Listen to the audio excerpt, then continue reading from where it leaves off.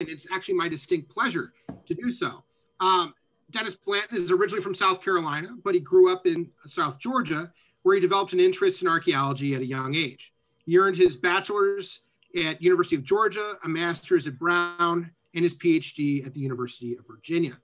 He's currently an associate professor at James Madison University, and he has conducted research in North and Central America, including at some really small, very seldom heard of site on the James River, something called Jamestown in Virginia. I actually, Dennis, you don't know, I actually worked at a site about a mile upriver at the confluence of the Chickahominy and the James River, a prehistoric site that was a compliance project. It was really boring, but it was really cool because I got to visit James. I absolutely loved it. Yeah. I really want to go back to Jamestown again. His research has made substantial contributions, advancing understanding of early Spanish contact in the American Southeast.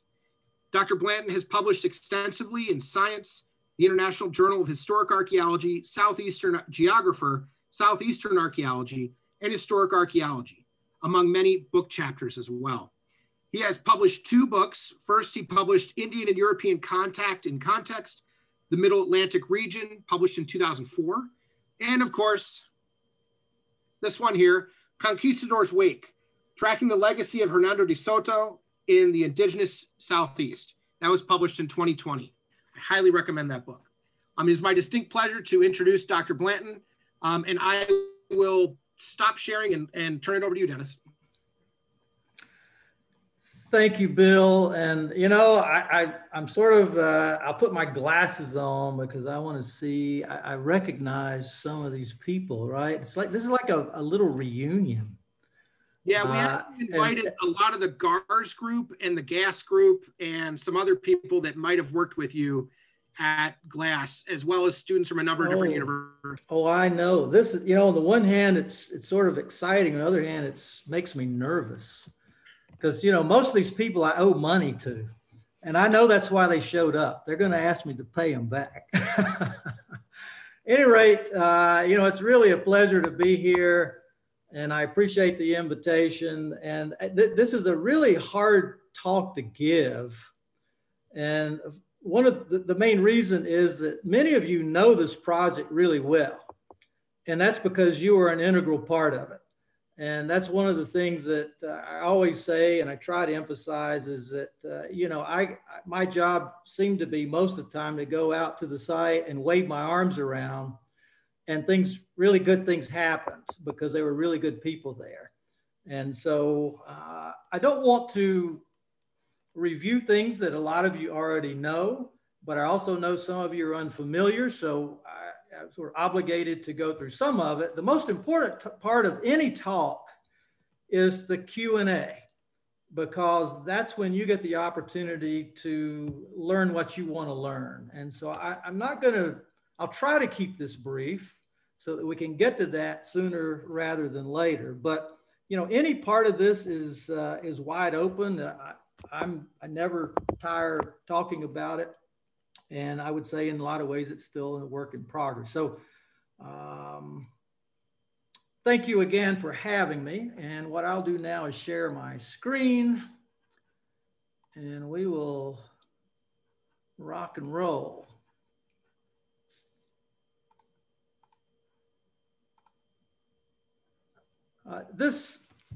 The book that Bill mentioned is one that's a culmination of about a decade of work on the lower part of the Ocmulgee, and I'll show you that, a map of that a little later, just to make sure you're oriented properly. But the book is one that I wanted to write that made the story accessible to a really broad audience. You know, I write a lot of things for my peers, and they're kind of a tough audience in a way, but they expect a certain brand of writing that's not always user-friendly if you're not an archaeologist, and even if you are, sometimes not user-friendly. And you know, I thought, well, I want to write something that my mother might actually read. And I don't know if she's really paid much attention to a lot of the other stuff.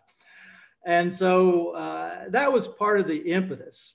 And at any rate, if you haven't looked at the book, or if you have, hopefully get that feel, and trying to walk the line between making it informative for colleagues, but also accessible for the general public. But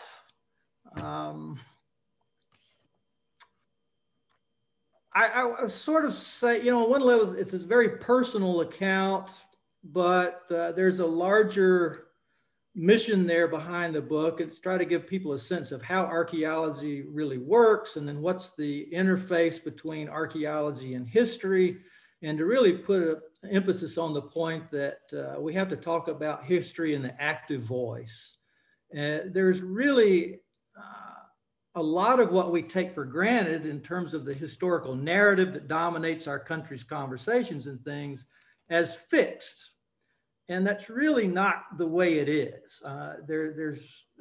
Most of us are out there toiling away, trying to improve the interpretation, not to change it for change's sake, but to make it a little bit better. And that's one of the things I hope this project and this book contributes, is bringing a little bit more clarity to a chunk of the world that's been neglected, and a story that's always hotly debated.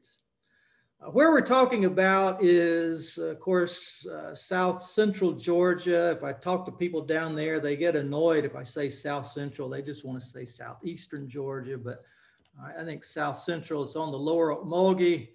In Telfair County is a primary location that we were working. The glass site, for instance, is in Telfair County, but we were also venturing over the other side of the river to Coffee County. We're downstream a bit to Wheeler County and so forth. So the project area, in a sense, was the entirety of the Big Bend. If you'll notice, the Ocmulgee, which is this line here, and it eventually joins with the Oconee to form the Altamaha. The Ocmulgee takes a serious change in orientation about the time you get to Telfair County, and it goes from more or less north-south to essentially east-west. And so it's that east-west section that we were doing most of our work. I also want to orient you a little bit to the geography of this, we'll call it the 16th century, of 16th century Georgia, as we know it, largely from the work of Charles Hudson and his colleagues. And Dr. Hudson and these folks spent many years trying to, well, they were revisiting the story of Hernando de Soto and trying to give us a better approximation of his path through the Southeast. And so the broad white line you see there is Hudson's approximation of that path, and there's a harder to see broken line, which is the estimation of the same path by John Swatton, who was attempting to do the same thing in the 1930s. And then you can see our project area down in the Big Bend, but I've added to the map along the Soto route the named provinces, okay, that Soto and his chroniclers described. And so, in effect, if you were seeking to contribute to this body of work, this is the received wisdom. This is what I learned in college. You know, I had taken classes with Charles Hudson and being around Chester DePratter and Marvin Smith. This is what I learned. And so this is what it was in my head when we started the work at the glass site. It's like the Soto thing's in the bag. I mean, I was sort of guilty of assuming that it was a done story. Well, what I set out to do down there had nothing to do with Hernando de Soto or any conquistador at all. But I just want to make sure it's clear to you that the period we're talking about is really the first chapter, some would say the first couple of chapters, in not just the history of Georgia, but the history of the Southeast. And we're talking about that period of Spanish domination that preceded the period of English domination, which of course was ushered in by James Oglethorpe and his establishment of the colony, the English colony at Savannah. So there's this 200 years, and a lot of people are like, "What? This 200 years?" If I go to a school or a civic club and I say, "Okay, who recorded the first history in Georgia?" Everybody's hand goes up, and everybody's eyes get big, and they can't wait to answer. And almost always they'll say Oglethorpe. And so you have to remind folks that there's this earlier era that really accounts for, let's call it the opening phase of the historical period in the state, that's very dim because the records are incomplete and the archaeology is still in progress. So there's a lot to be learned. Now, I'll point out in this sort of these chronological bullet points, my point of interest when we started this project was the one on the bottom. And that's the Spanish mission period. My goal was to go down there to South Georgia and find this Spanish mission called Santa Isabel de Utinajica. That's the most remote of all the missions in the Spanish Catholic network in La Florida. I had been working with the St. Catherine's collection, had done some work at St. Catherine's when I was a graduate student. And so really wanted to find this mission because it'd be like the perfect contrast to St. Catherine's. We had a very rich mission at St. Catherine's and had a very poor one at Santa Isabel. So that's really was my goal. If you don't know, these missions are fascinating. There's been a lot of great archaeology around it. If you look at the Spanish archaeology in toto for the region, this by far is where most of it has focused. And we know a lot as a result about these sites. And we have a sense of the architecture, the sense of the activities and so forth. And they followed pretty much a cookie cutter plan. And there were always three principal buildings. There was the iglesia, or the church. There was the convento, which is where the friars stayed. And then there was the cocina, which is where the kitchen, essentially. And this is just an artist interpretation of the church building at the famous mission of San Luis down at Tallahassee. If you haven't been there, you should go there. And there are a couple of reasons. They do wonderful living history. They've reconstructed the site, and they have a fabulous museum with a lot of the artifacts in it. But this is sort of what I was imagining we would find, or some semblance of it, when we began our work on the Okmulgee. So that was what we were anticipating. What actually happened was something else. And so on the one hand, what I want to say to you, if there's any takeaway, maybe you could write this down. Maybe you could make a bumper sticker out of it. No archaeological site is to be trusted. Okay? Don't trust any of them. They're full of all kinds of ugly surprises. Maybe not ugly surprises, but they're full of surprises. And that's kind of what happened in this case. Is we set to work on this mission search, and we started finding all these things that neither I nor anyone else expected we would find. And we started to find those things really quickly. And so what I'm talking about, well, let me back up. If you were a Spanish missionary, your focal point were the natives, the indigenous people. And so if you're going to search for a Spanish mission site, the starting point is to find the native villages from that period. They always occur together. They always occur together. And so that's what I did, working with people like Frankie Snow. We came up with a short list of sites, and they were Native American villages.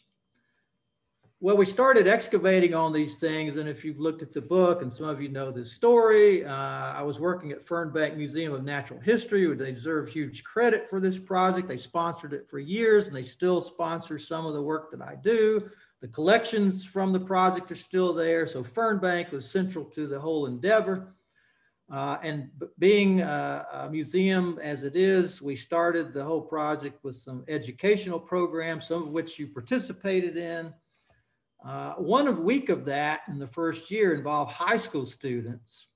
And this young lady, Ellen Vaughn, was working hard on the screen. And Ellen was one of these she's like the strong silent type, you know. She was always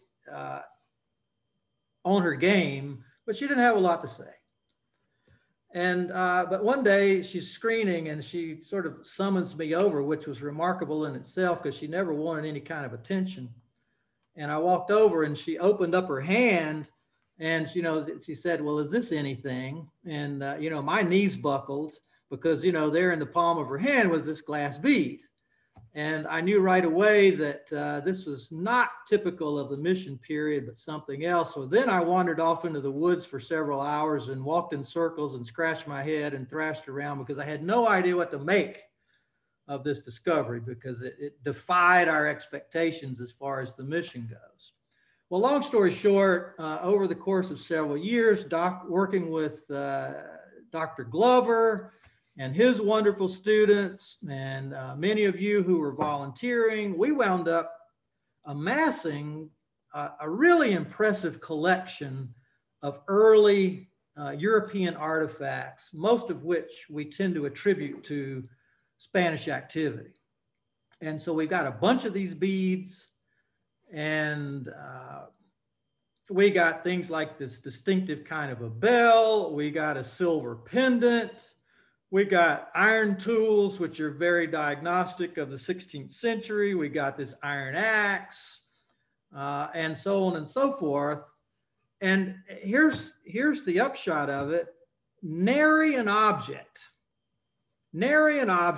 in this large collection of European things is typical of the mission period. None of it. And so, you know, we're left with this, in some ways, a quandary. It's kind of an exciting quandary, but we had to get to the bottom of it. So this meant that as an archaeologist, I felt this professional obligation to change my research design.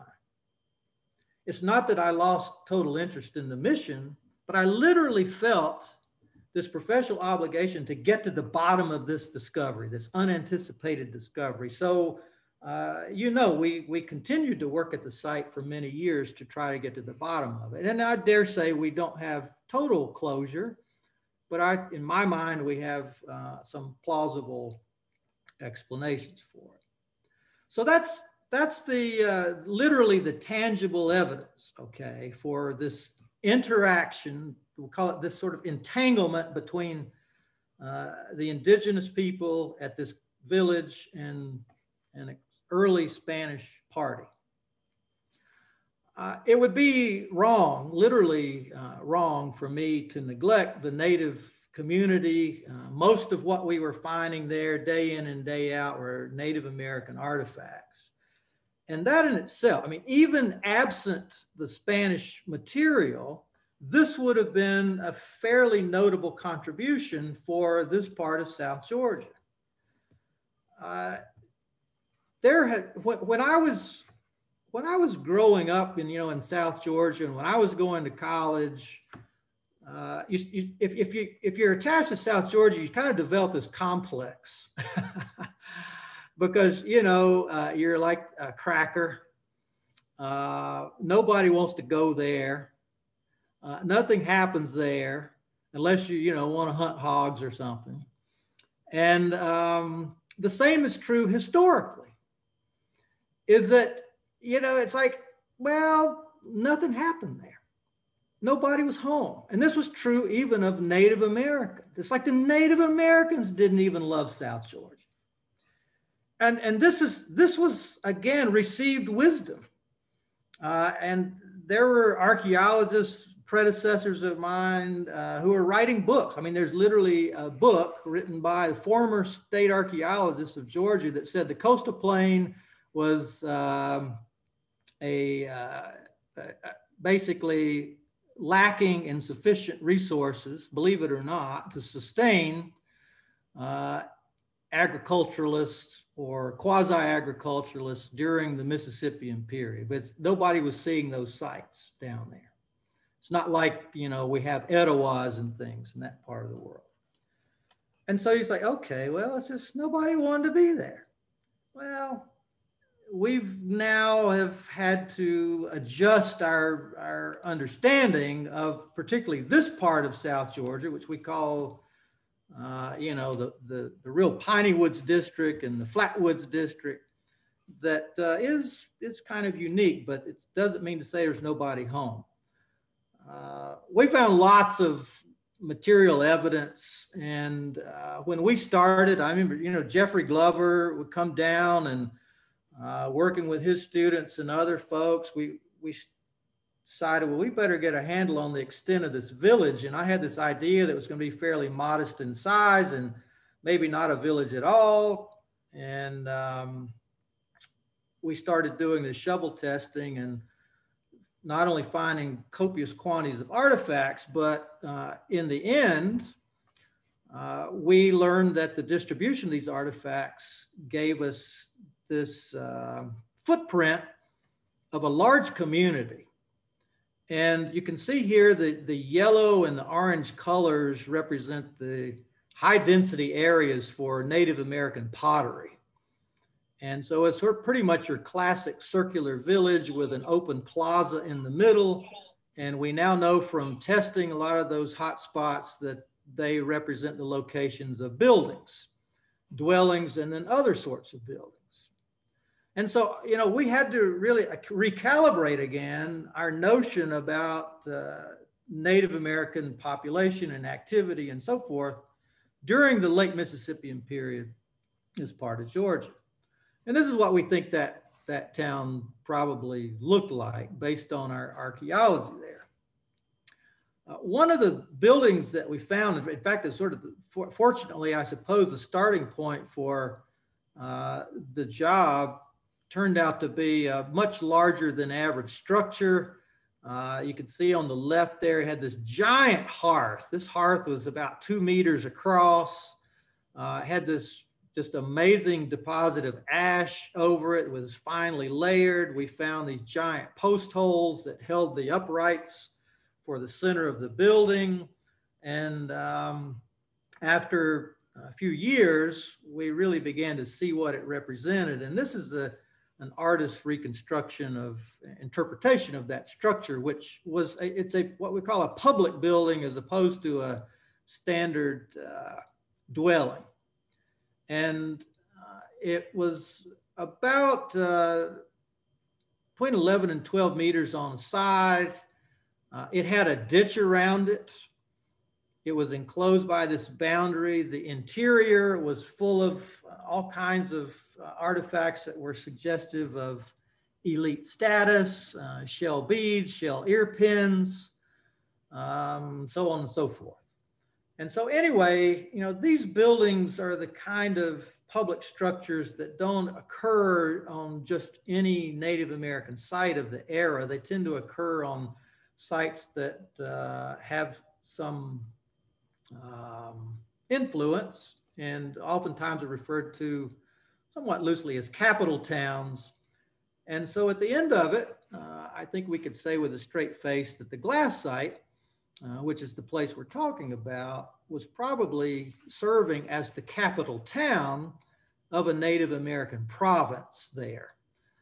And if you'll recall that Soto map, there are no named provinces where our project was. So again, we were trying to sort all this out. Here is a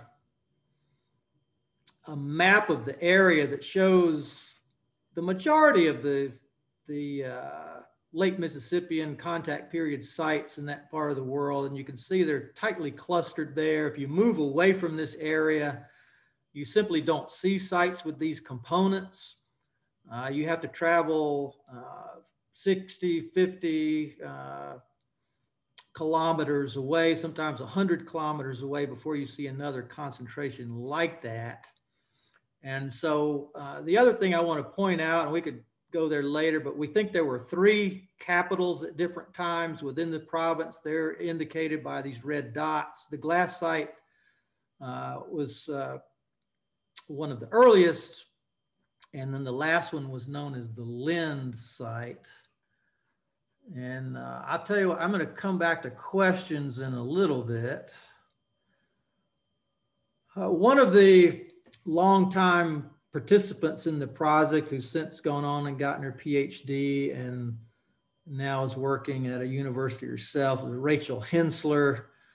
She did her dissertation working with ceramics from this part of the world and did a nifty study looking at different attributes of ceramics. And this is one of several graphics, but it just shows how we can track the chronology of these capital towns from earliest to latest.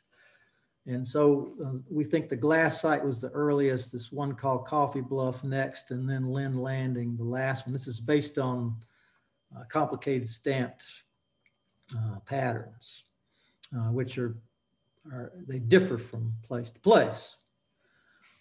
The upshot of all this is that we had this irrefutable evidence, I think, of some kind of encounter between exploring Europeans in the 16th century and this polity, this native territory at the time, the capital town of the glass site. And I have argued and will continue to argue until there's evidence to the contrary that the majority of these 16th century artifacts originated with the entrada of Hernando de Soto.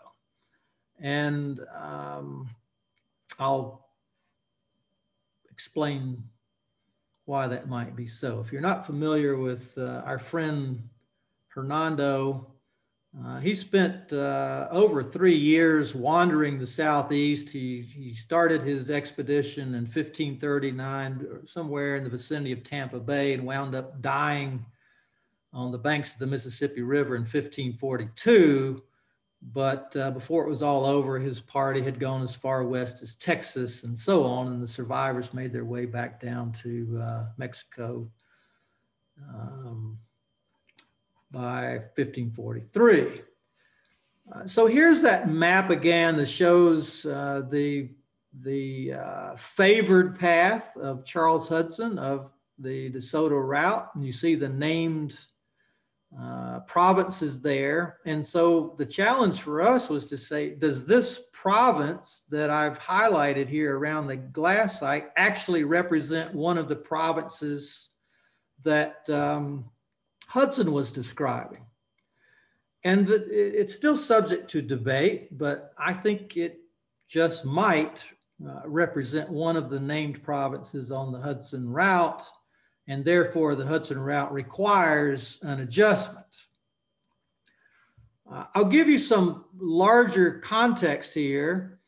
And one of the things Charles Hudson always said to his students, and one of the things he always makes a point of stating in his writing, is that archaeology will settle the score. And that the route, the path that he put together really represents what I will call as a giant hypothesis. It was his best estimation of that path based on the evidence at his disposal. And the evidence at his disposal was, of course, the writings of Soto's chroniclers and archaeology.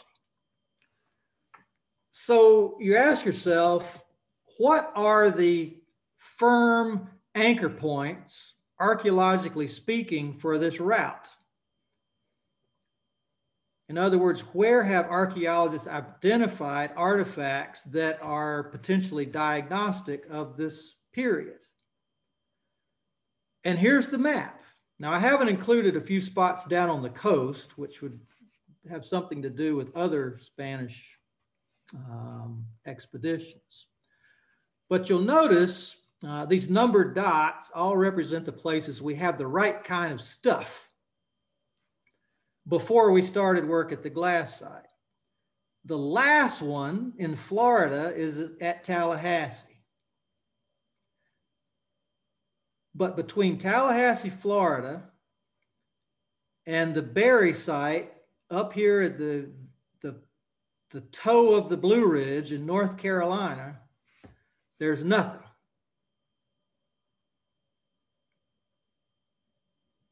So archaeology is still left to pin down in some concrete way where this path really is. And so everything in between is subject to revision, in my opinion.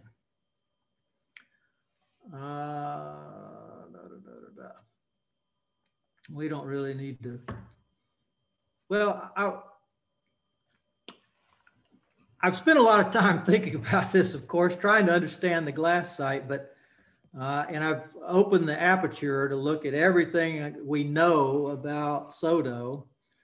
And I put together this version of the same map, and you'll notice that it's shaded in different colors. Each shaded area represents a season of March. Starting down here at Tampa Bay, the darkest shaded area is the first season of March. Then they spent the winter at Tallahassee, where number 15 is. In the spring of 1540, they left Tallahassee, marched northward, we think this way, and then they spent the next winter over here in Mississippi. Then after that, they made their way out to Arkansas, Texas, so on and so forth. And so these are the three main segments of March, but separated by their winter stopovers. So what I've done is gone into all of the archaeological records from these known sites and asked myself, what kind of artifacts do we see? And might we see some patterns? And so here's the distribution of iron tools. Bunch of iron tools in Florida. Then you get up here in the second season of March, up in the Appalachians, including areas like the King site and Etowah. It's up close to where you are, of course, right now. You see a good number of iron tools. And then after that, you see almost none. Military gear. You see a little bit of it in Florida. You see most of it up here in the Appalachians. And then at the same point, it just dies. Okay. This is Alabama, right? Everybody knows, God bless Alabama. Personal items. These are things like beads. They would be, buttons, I don't know, personal things. We'll call them that. That's sort of a generic category for that sort of thing. Most of that's in Florida. And you get a little bit up here, but nothing in between. But again, you get into Alabama, it's gone. Anybody want to hazard a guess what happens in Alabama, why they turn the spigot off?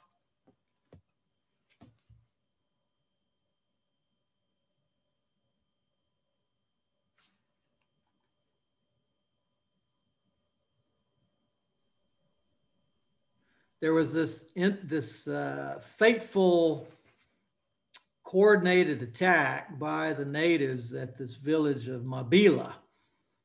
And it just about did the expedition in.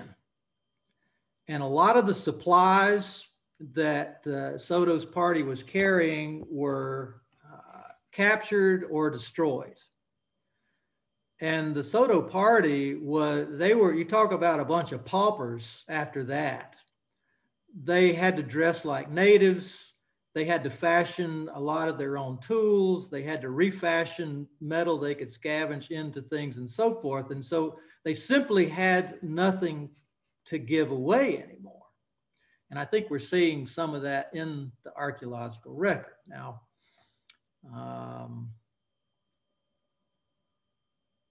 still leaves the area where the glass site is, and we don't have anything. There might be a reason for that, which I'll share with you in a moment. This is a map I did not long ago, just looking at glass beads in the Altamaha drainage. So here's the Altamaha River, the Ocmulgee, Oconee. It goes all the way up into the Piedmont near Athens, right?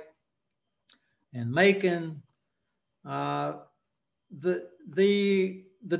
long and short of it, the dots on this map that are either black or mostly black, solid black, are the old beads. They're 16th century beads.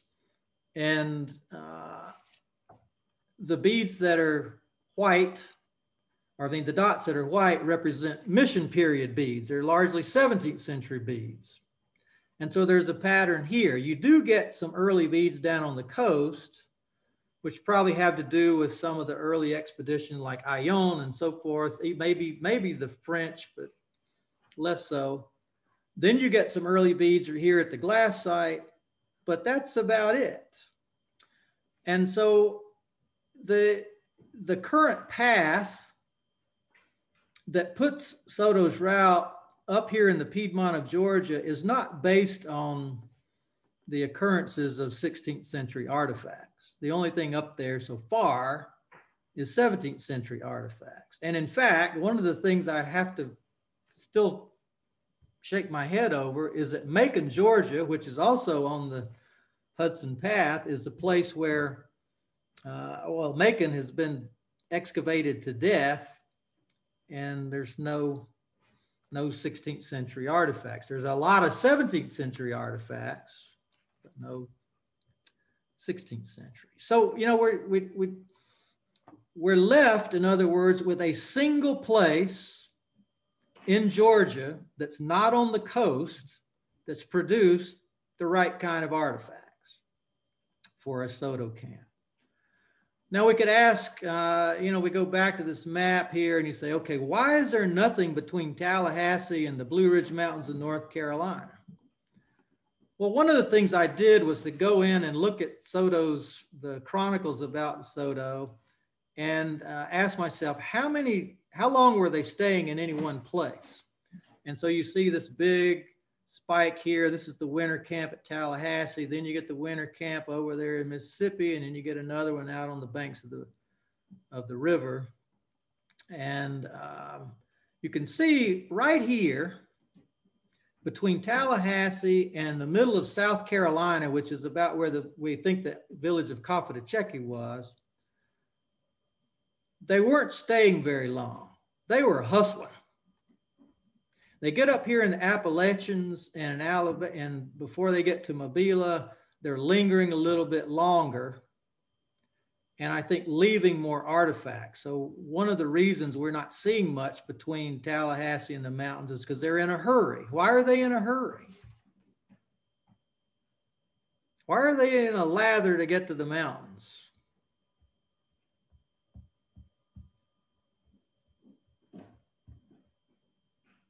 They wanted the gold. That's where they were told the precious metal was.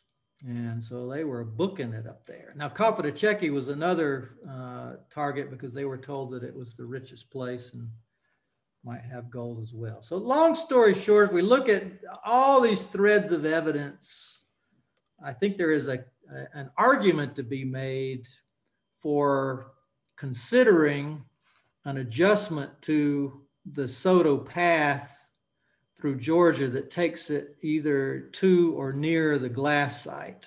And that's about all I can suggest. You know, I can't speak yet to any of the other sections of it because we don't have new evidence there to support the case. But that's really, you know, where we're left with the implications of the story. As I said at the outset, I think a lot of this tells us that these cases are like the De Soto question and even the mission question is very much a work in progress, and that archaeology will be the final arbiter. At least I'd like to think that that it is. Now, the last thing there, change is hard. A lot of my colleagues have welcomed these results and they have supported this interpretation, but not all of them. I want you to know right away that there are colleagues of mine out there who were good friends, but they're not prepared to say that the Hudson route should be shifted to the glass site. And we can talk about why they might argue that. But I'll stop there and entertain your questions. I think that's probably the... Thank you, Dennis. That was absolutely wonderful overview of your research at the glass site and in the region and of De Soto's route. Excuse me. We do have a few questions. At this point, I'll read through the questions and you can answer them, address them. One person wrote, how do you date the beads?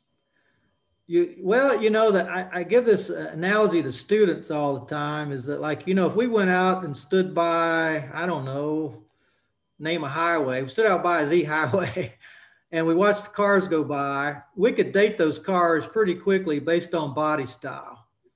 And material culture is prone to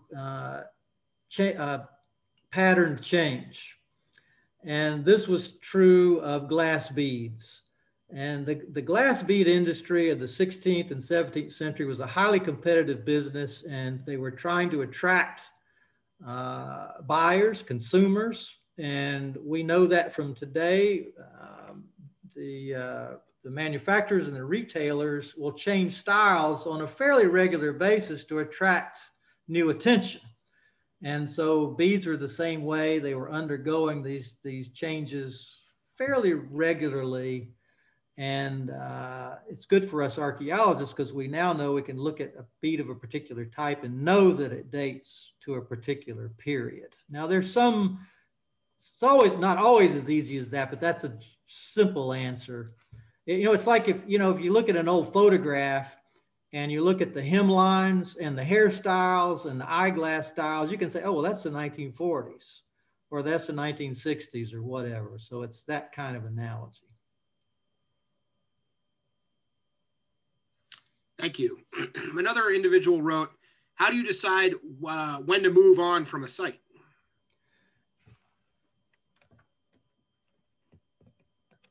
Oh boy. And I don't know if they mean how did De Soto know to move on, or how do we as archaeologists know to move on? I don't know. Yeah, I'm going to assume it means archaeologists. Yeah. For now, and I will. Here's the bottom line. Good archaeology begins with good questions. None of us has any business undertaking a project unless you have a compelling reason to do so, a compelling question. My opening question had to do with this mission site. Then it changed, right, to understanding the unexpected 16th century evidence. We reached a point where I thought we had enough, okay, to make a plausible explanation. And being mindful that we don't want to dig a site away. There's this ethic in archaeology that's very much a strong strain of preservation, and these sites are precious. And the last thing we usually want to do is excavate them to death. You can love a site to death, and that's not always a good thing. And so I felt like we had reached a point where not only could we make a plausible argument for an interpretation, but we also needed to get it out there.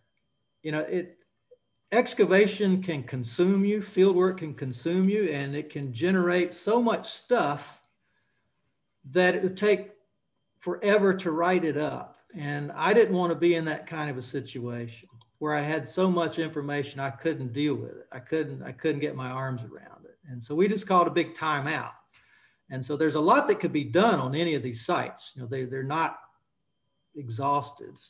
And I'd still like to go back. I mean, the mission question's still open. So if I went back to that part of the world, it would be to return to the opening question and try to find the mission. And I think we know where it might be. But at any rate, it's all about good questions. Absolutely. Ken Aikens writes, when I lived on the Georgia coast, my research interpreted the name Altamaha as meaning on the way to Tama, an important village at the confluence of the Ocmulgee and the Oconee. Could the glass site or one of the other villages at this confluence be Tama? Oh yeah, totally. Totally. And in fact, there was an avocational historian named Sam Lawson. And you may know Sam's work. I hope you do. If you don't, look up Sam Lawson's work. He published some articles, including one in early Georgia. But at any rate, Sam Lawson, I think, built a very persuasive argument for the existence of Tama basically at the forks, you know, within that area. And so it's possible that this province is Tama. And I don't know, there's an article that we've just gotten published about this province where we are, and we say that. It says one of the leading candidates would be Tama. Now, Tama goes by different names. It's also known as Altamaha and so forth. But yes, I couldn't agree more. I think if it's one of the named provinces, it's going to be either Ichizi or Tama. Thank you. Someone else wrote, how large a group were the Sotos? How big a party did De Soto have? Yeah, about 600 people. Man, yeah, they were a bunch of mercenaries for sure. They mainly were these sort of soldier of fortune types. But I mean, by far, I mean, say, you know, maybe 90+% of them. But as is customary for any Spanish venture anywhere, for anything, you had Catholic clergy. And so there were a handful of Catholic clergy. They also had specialists, you know, they had blacksmiths, they had people to take care of horses, and they had pigs. And anyway, so there were some, you know, artisan types and things there as well. But about 600 people, 250 horses, and Lord knows how many pigs. I mean, they were like rabbits. You know, they probably had a few when they started. By the time they hit Georgia, it was barbecue every night. You know that, right? First barbecue in Georgia was, I'm sure, with Soto. Oh, yeah. Yep. Someone else writes, how did this site get chosen? That's a great question, too. Like I said at the beginning, we were looking for the mission, and what I wanted was a short list of 6 sites. And the strategy was to do limited testing at all 6 sites and then see which one appeared to be the strongest candidate for the mission site. You know, we're going to continue narrow it down in stages. Well, as I mentioned, Frankie Snow is he's native of those parts. He's a avocational archaeologist, but I mean, I treat him like a professional. And we consulted on what site should be on that list. And he told me about one. I mean, when I started the project, I hadn't spent much time in South Georgia for a number of years. And he said, well, there's this new site. There's this new place that these hunters found. And, you know, they brought me this shoebox full of artifacts, and it's all really late, you know, like Lamar pottery.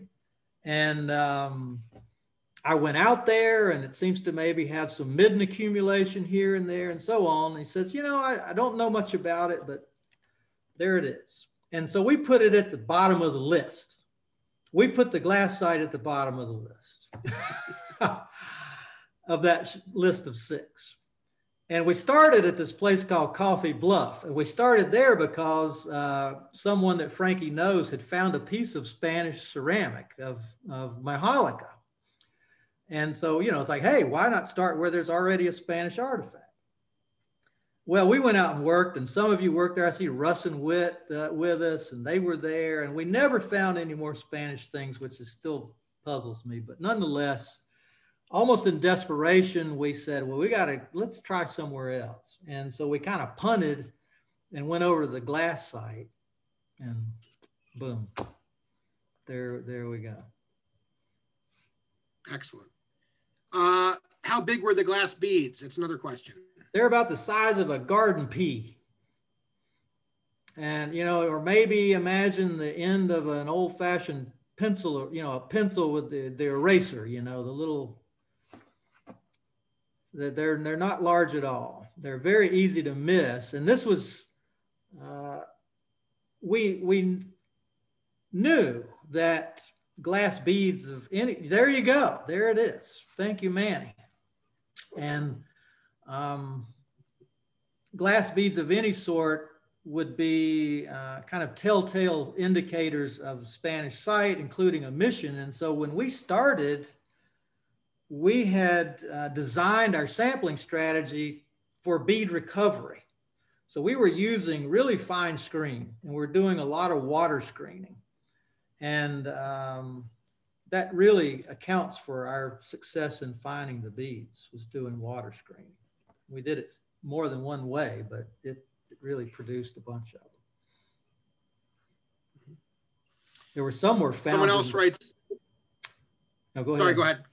No, some of the beads were actually found in situ, which was really cool. I remember one of Jeffrey's students excavated one in situ. That was exciting. A couple other people did, but most were found in the screen. Thank you. Someone else writes, are there other sites you're interested in excavating based on your De Soto research?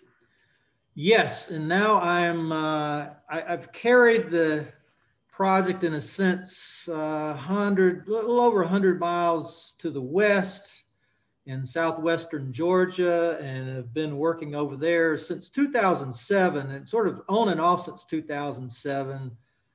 And I've been back in recent years on a regular basis, but that area is what Soto called Capachecchi. And let me see if you can you see that? This is Capachecchi here. This is the Chattahoochee River. This is the Flint River. This is one of the named provinces. Dennis, you have to share your screen. Oh, I'm sorry. I thought he is sharing. I can see it. Oh, can you? Yeah. I'm sorry. I'm blocking it. Go ahead. Sorry. No. It's all right. I want to make sure everybody sees it. But there's this area of Capachecchi that was, you know, Hudson and others said, you know, this is where it is. And there's no reason to doubt that. And so basically got this, so much about this comes by, it's unanticipated. And this invitation to go work over there was unanticipated, but I took up the invitation in part because I wanted to find another dot, put another dot on the De Soto map archaeologically. And we've been working over there for a long time. Dr. Glover has helped over there in the early going. Several of you have worked over there in the recent going. And we have Spanish artifacts. We got Spanish artifacts. And here's the irony. Here's the irony of all ironies. This is what drives you crazy. We went to the Okmulgee to find mission period artifacts, and we wound up finding Soto artifacts. We went to Capachecchi to find the Soto artifacts, and we wound up finding mission period artifacts. And so I am not going to claim that there was a mission there. I think we can safely say that. But there were natives who were somehow linked to the mission, probably at San Luis, who were bringing some artifacts up there, which of course is part of the trick interpreting these European things is that they are highly portable. And so it's a mistake to automatically assume that the place of their discovery is the place of the interaction. So anyway, yes, and I'll be back down at Kopacheki area this summer, God willing. And, you know, the pandemic sort of cramps the style. I usually take students, and I'm still trying, but we'll see. I'll be there regardless, and you're all welcome to come down. You actually dug right into two of the next questions. Someone asked, what are the odds that these artifacts are transported to these locations as trading hubs by Native Americans versus being left behind by De Soto? Yeah. And then they also asked if you have future plans to quest for the mission. Yeah, absolutely. No, you know, what we call the portability problem is very real. And, you know, I go to some length to address that in the book and elsewhere. In the case of Kopacheki, it makes a lot of sense because we have very few and they're of limited sorts. It's harder to apply the portable, the relocated object explanation at the glass site because we have so much stuff outside of graves and such a diversity of stuff. And, you know, I'll just tell you, there's nowhere where you find that quantity and that diversity does anybody say that they're, you know, relocated objects. They usually call it a pretty primary location. That would be true of any of these winter encampments and so on. It's possible, but if that's what it is, it's highly unusual. And that's another. Do you have any evidence? Yeah, I'll just say that another peculiar thing about the glass site is, you know, all of these European artifacts are found outside of grave contexts. And almost everywhere in the Southeast where you find Spanish artifacts on sites, they're in Native American graves. It's very, very unusual to find them outside of graves. We found none in graves. Well, maybe one, but that's something else. And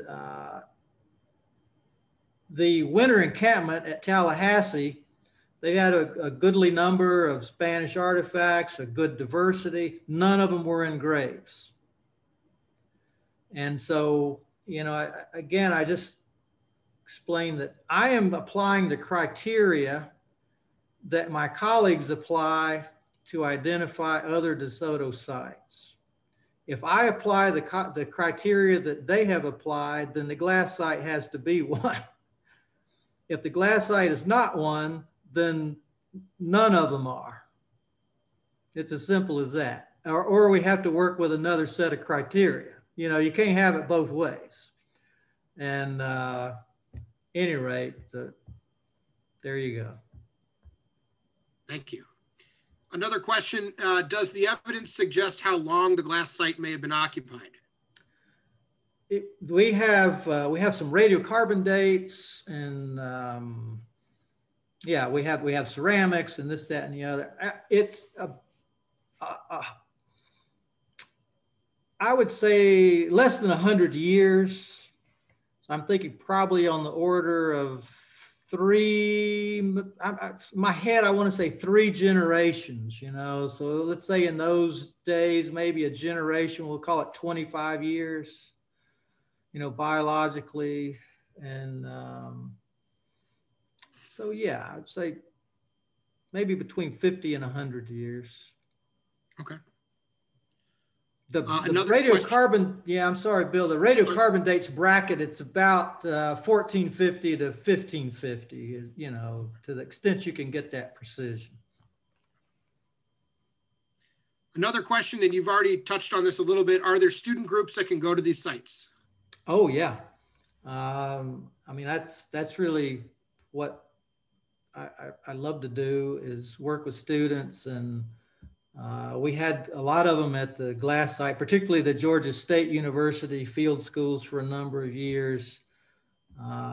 We have had University of Georgia students. We've had Georgia Southern students. We've had, my students down there, and then plus volunteers. So I welcome those kind of collaborative things.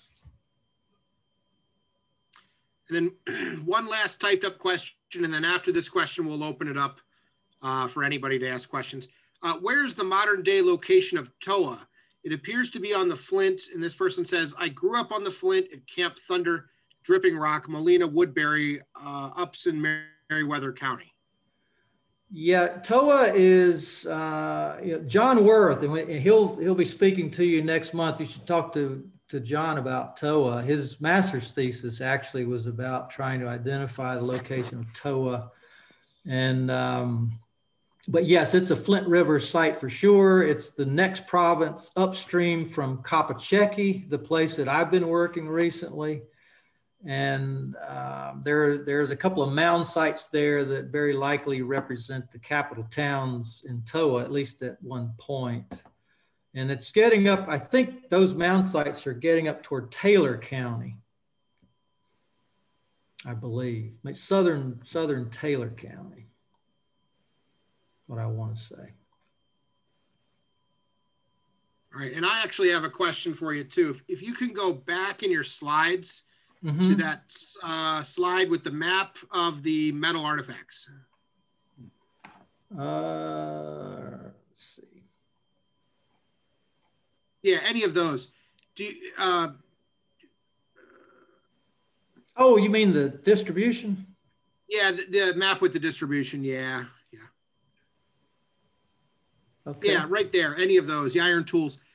In those areas where you you don't have any iron tools that are represented, do you think that's a sampling bias that stuff isn't well, there's there's no question that's true in a lot of the area. Yeah. But so my question is then to follow. Go ahead. Yeah, I mean, sampling is just a problem across the board. But, I would just point out that, this segment of this route in the Macon area has been excavated to death.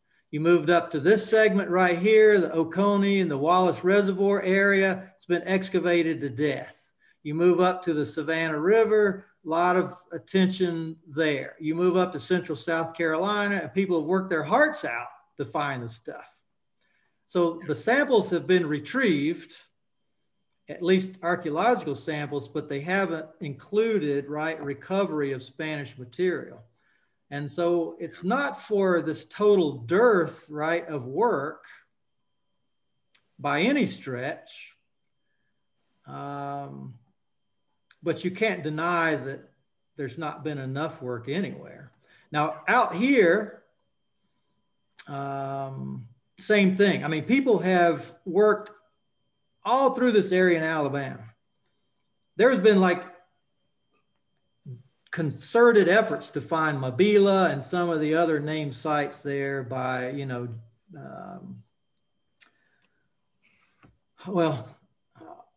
Jim Knight and anyway, a bunch of the prominent folks over there, and they haven't found them. So they've tried. Mm-hmm. So if that's what you mean by sampling, it's not lack of effort sampling. It's maybe just looking in the wrong place.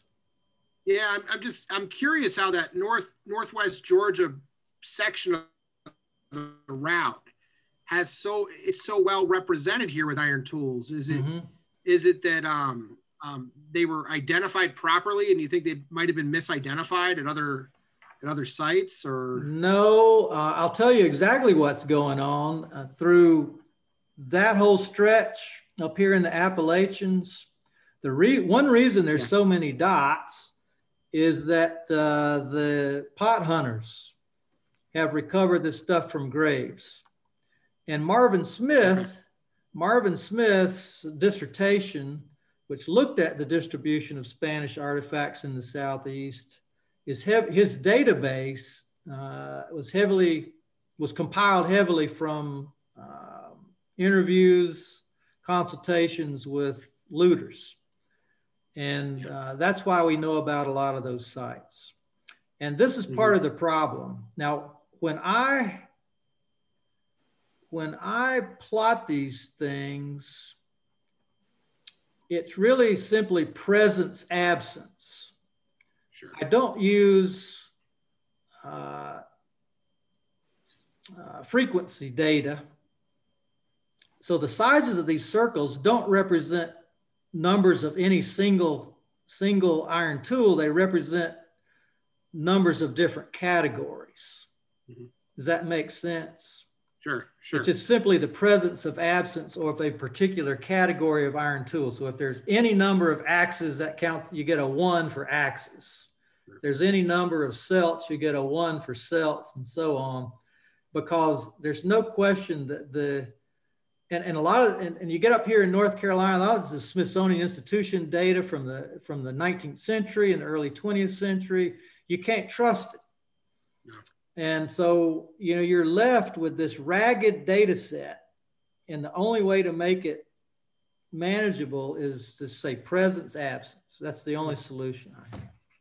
Yeah. Anyway, I hope that makes sense. It absolutely does. It clears up a lot. Thank you. I'm going to open it up to anyone else. I'm going to hit the ask all to unmute. So if you have questions or comments, go ahead and feel free to unmute yourself.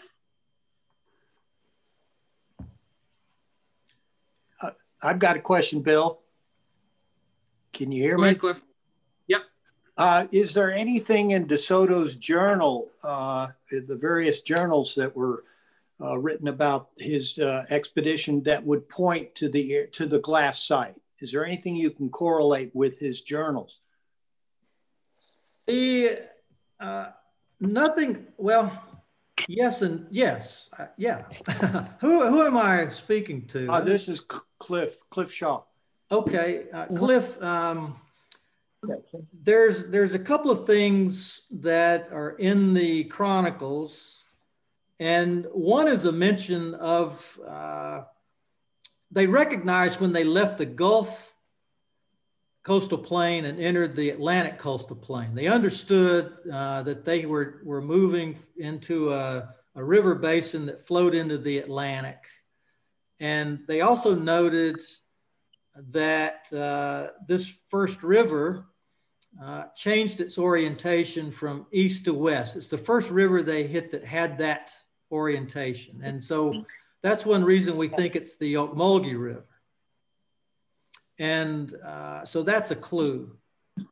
Beyond that, they're sort of, if you look at all the wonderful work that even Swanton and Hudson and of course Marvin Smith, Chester Prater, all those people have done, they did this painstaking analysis of distances traveled. The Spanish have talked about how many leagues they traveled, and so they took those clues. They looked at topography, river crossings, river orientations, and all kinds of things. And at any rate, if you take into account all those clues, meager as they are, then it points strongly to at least the Ocmulgee.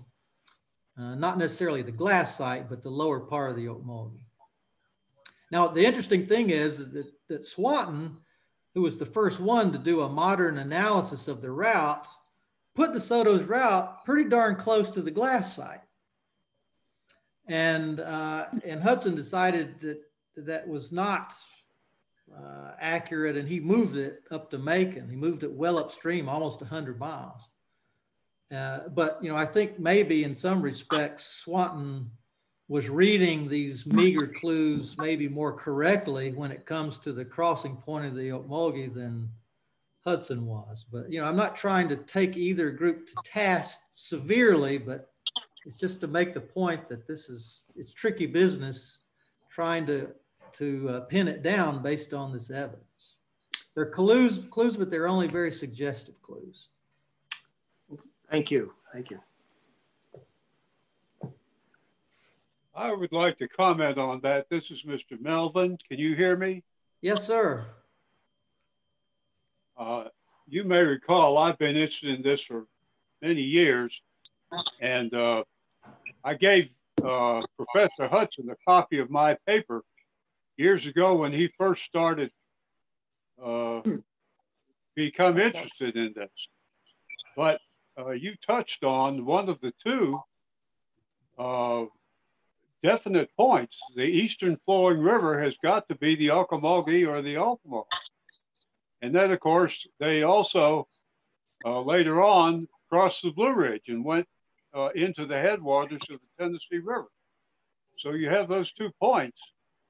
And your glass site is exactly on the point of the Ocmulgee River that I proposed years and years ago.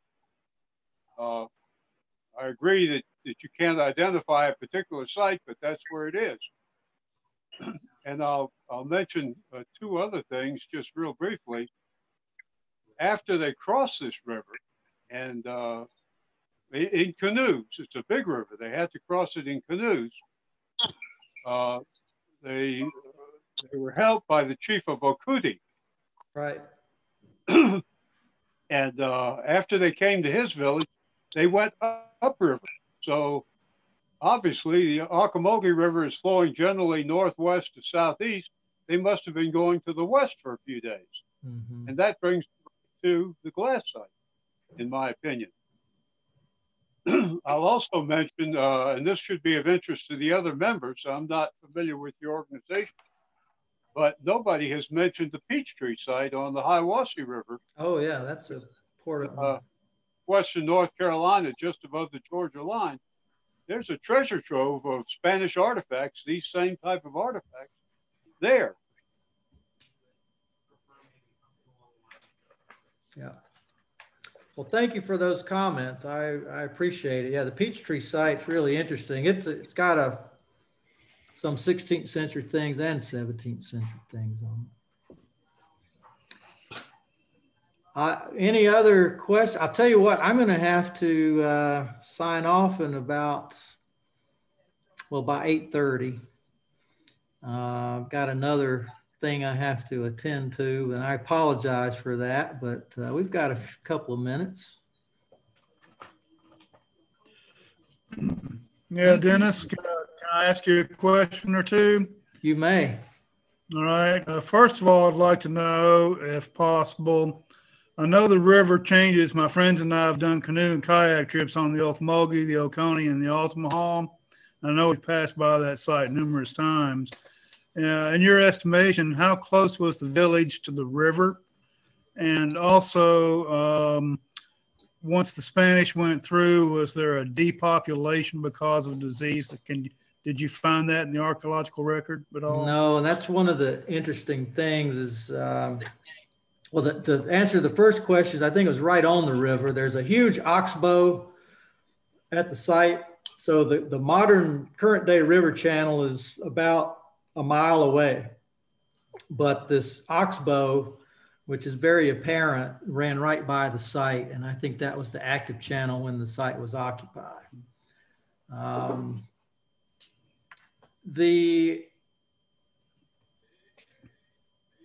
The other question, tell me again. Was there any evidence in the archaeological record about the disease? Depopulation? Yeah, no, not at the site.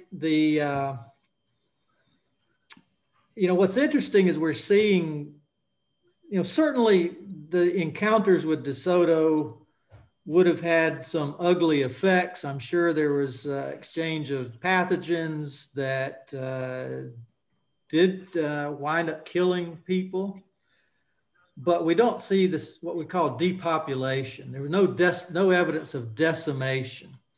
And we see that in the fact that there are other sites, that followed the glass site occupation in the 17th century and even maybe into the early 18th century that are testament to the fact that there was, a viable native population still there. Even after the glass site. It became there was attrition, but it wasn't like this epic die-off. At least we don't see evidence of it. Okay, thank you.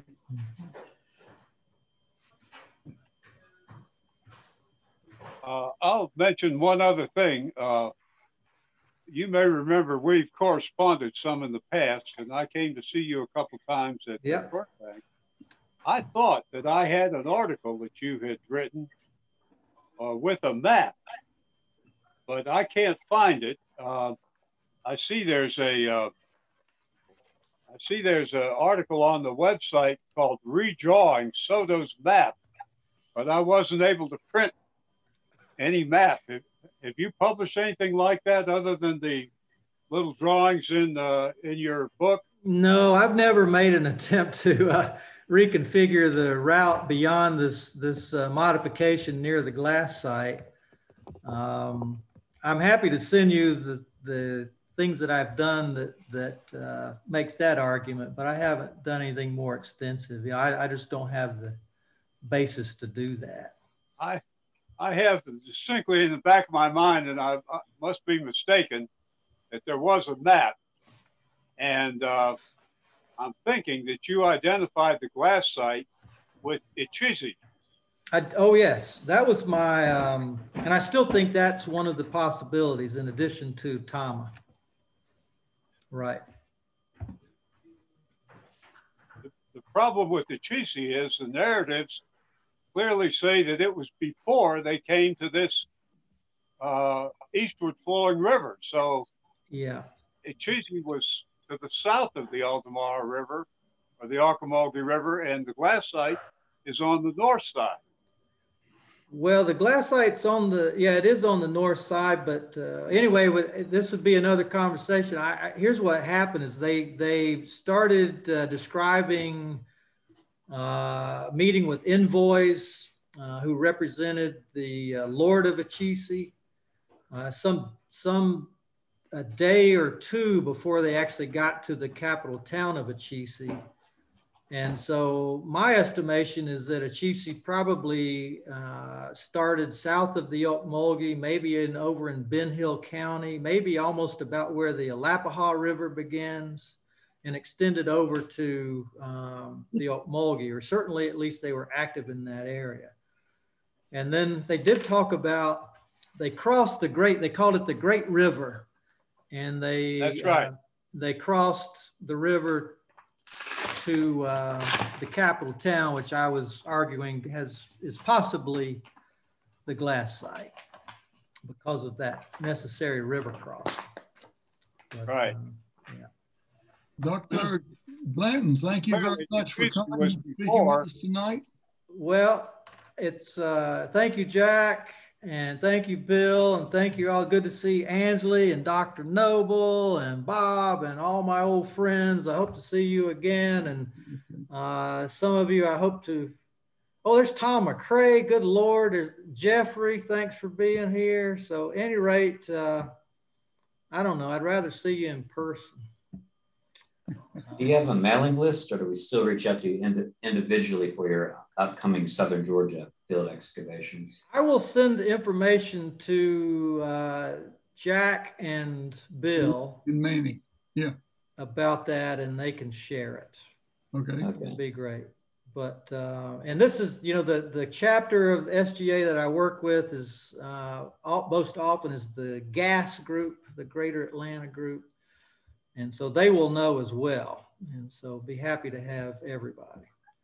But have a good evening. I'm going to sign off. I regret that, but it's been fun. And thank you, Dennis. Keep up the good work there. Yeah. See you later. Take care. Dennis. Bye. Thank you. Well, that was fun. Yes. That was good. Yes. Yes, it was. Good to see some familiar faces too. Yeah. Thank y'all for letting us crash again. Yeah, no worries. Always welcome. Yeah, really, Bill. Yeah. And we'll share our talk in March with y'all. It'll be, I think, Indus civilization focused. Okay. Who's giving the talk? Do you know? A new person over at Georgia State. She's not in anthropology, but she's working with a program that Nicola and I are working with. So, oh, cool. NYU PhD. Okay, excellent. But yeah, thank y'all. That was great. Fond memories of working. Well, thank you.